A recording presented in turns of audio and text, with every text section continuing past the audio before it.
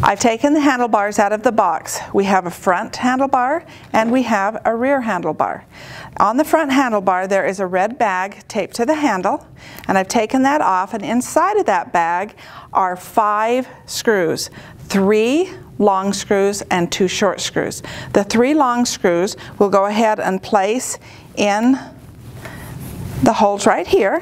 So I'm going to go ahead and just place those right in there. And now I have not plugged my machine in. We do not want any power to this while we attach these handles.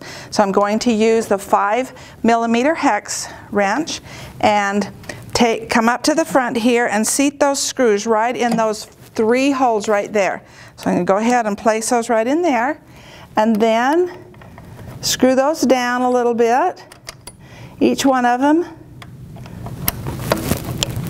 So I've got this one attached, so the handles are not going to come off, and then I can use both hands if I need to tighten those screws in place. And once you've got those tightened, then we can plug this in, but we've got to make sure these are very tight so that they don't have any wiggle to them.